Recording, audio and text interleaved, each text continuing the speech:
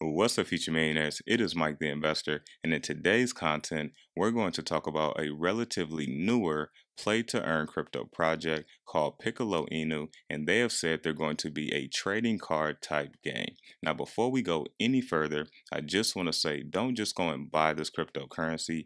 Now that you know the name of the project, please do your own due diligence because these videos are only for entertainment and educational purposes only. Now, besides the risks that come with newer projects, I'm going to share with you a few reasons on what caught my eye about Piccolo Inu towards the end of this video. Now, before we dive into it, definitely take advantage of grabbing some free Bitcoin by using the Voyager and BlockFi link in the description below. But enough talking, let's jump into it.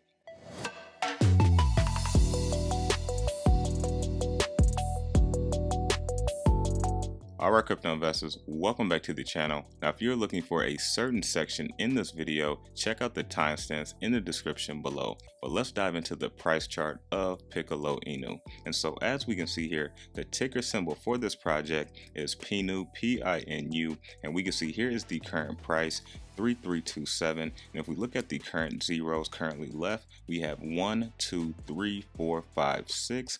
And if you look here briefly at the view more info, we can see how many for the total supply that we have, 100 trillion. And so let's go ahead and close that. And if you look at the total amount of holders, 13,854, so almost 14,000 holders, and this project is only a month old. So this project has definitely gained a lot of traction and has a very strong community. And so before we dive into any of the website and any of the use case of this project, let's dive into some of the few major things as far as security and safety of this project, which is the Certik Audit and as well as the liquidity being locked. Let's check it out. And so here we have the Certik Audit for Piccolo Inu. They have a 85 out of 100 security score, so that is still pretty good. And we can see the onboard was October 24th, 2021. And now when we look at the locked liquidity, they have 99.83% locked, which is definitely what we want to see for newer projects.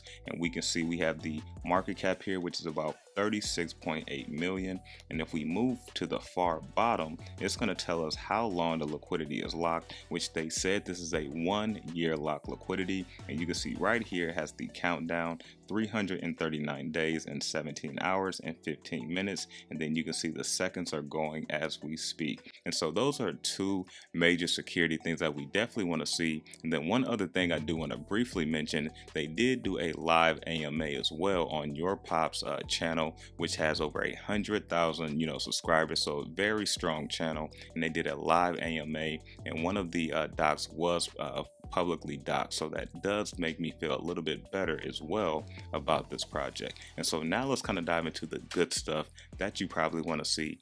What is Piccolo Inu and what is the use case of this project? Let's dive in. So here we have it, the Piccolo Inu website, and it's just piccoloinu.com. And as I already showed you, the liquidity is locked 100% transparency, and it is for 1 year. The slippage is about 8 to 10%. If you're looking to purchase it on Uniswap, remember, do your own due diligence. This video is not for financial advice. And so one thing I do like is that they've already been listed on a number of centralized exchanges, not including the decentralized exchanges. And here's a quick picture I saw on Twitter.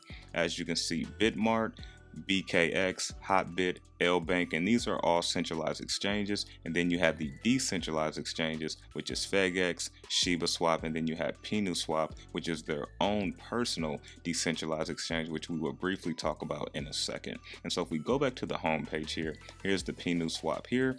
And so just to show you a picture on how that looks, here is the PinuSwap. It pretty much looks like a Uniswap user phase. And so if you hit the connect here are the 5 wallets that you can connect. So that is pretty cool. And that is one of the use cases of the Piccolo Inu project. So here's the about section here. And so as we move down to one of the major parts is the tokenomics. This project was launched October 22nd, 2021. Of course, it is an ERC20 token. Here's the supply, 100 trillion, 7% for marketing and buybacks, 2% redistribution. So just for holding Piccolo Inu, or the ticker symbol PINU, you would get 2% back, based off of the transactions that is redistributed to all of the holders. And then there's 9% total fee, which is made up of the 7% and 2%. And so as we move down just a little bit further, now we have the Inu staking, which is the second use case of this project. And if I move over here, this is kind of what the page will look like.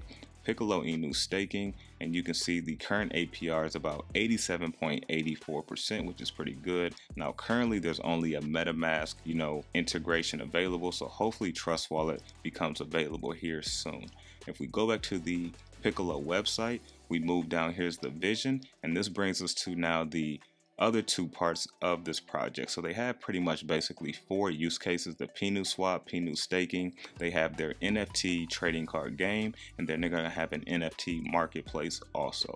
And so as we move down, here's the Inu team. You got Sophia, Miriam, Max, and David. And so one thing I do like, their picture is on here, and then I believe it was Sophia who was on the live AMA with her picture publicly shown. And so for a newer project, this is definitely a plus, and it definitely gives holders a peace of mind when investing in newer projects. And here's just kind of a brief overview of the NFT marketplace. As you can see, now they did say on that AMA, because I did listen to it because I wanted to get a better idea of what this project was and who the developers were, they said these would just be for show and not for sale, but they will have some that will actually be for sale, which I think is pretty cool. Here's the roadmap as well, which I'm not gonna go through all of this, but you can check this out for yourself when you do your own due diligence. And then this shows you kind of how to buy it. And so in a nutshell, that is what the Piccolo Inu project is. It has 4 use cases, and just to do a quick recap, that is their staking ability, their swap ability, and they also have their blockchain game that's going to be a trading card game, and then they have their NFT marketplace. And so this does stand very positive for the project.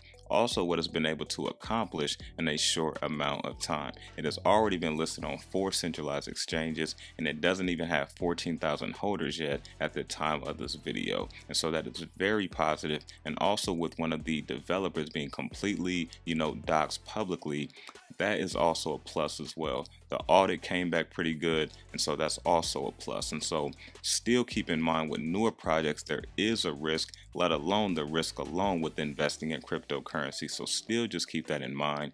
This video is strictly for educational purposes, not for financial advice. Now let's get into the 4 reasons on what caught my eye about this project besides the risks that come with newer projects. And so the first thing that caught my eye about Piccolo Inu is the theme behind this project. I was a big fan of Dragon Ball Z when I was a kid, and I also played the game as well. So this definitely resonated with me. The second thing is the community behind this project. As we can see, it is very strong, almost 14,000 holders in about a month's time. The third thing is the use case of this project. It has 4 different use cases which we took a look at. And then last but not least is the success of this project that it's had in just a month's time. So that is definitely bullish in my opinion. Now, just to be transparent, the 2 biggest cons for me will be, one is still a newer project, so it does have a lot to prove still, and there's a lot of competition in the play to earn gaming sector. And then secondly, it could be a potential copyright potentially. Now, this is not any type of FUD, but this is just something to be realistic about. Now, just because of the noise that this project has already had, it has been seen in New York and LA, I am sure that the creators of Dragon Ball Z have heard of this crypto project. With that being said, if it was a problem, I believe they would have said something. However, that doesn't completely exclude everything, but that would be probably the biggest, thing that we have to worry about in the future, would be a potential copyright. However, they have altered how things look, so they're not using the exact design, but they are using that same type of thing. So I just want to be transparent about that, and remember, do your own due diligence before investing in any cryptocurrency. Now, if you gain some value from this video, most importantly, definitely smash that like button. But that is all I got for you. Remember to stay inspired, stay motivated, always invest in yourself, and I'm out.